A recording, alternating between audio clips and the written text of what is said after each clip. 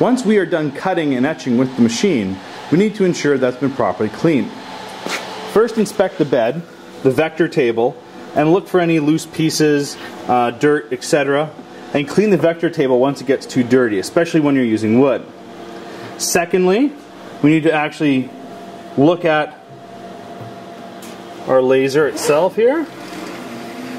We want to inspect for any dirt, dust, debris, and when it's dirty we want to clean it with our proper cleaning solution and a Q-tip.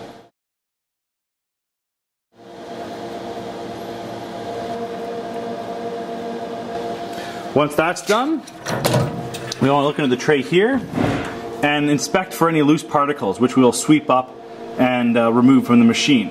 Specifically to make sure this belt here doesn't get gummed up with anything that may jam or ruin the gears later on. And the tray. This is the particulate tray that's going to catch a fair enough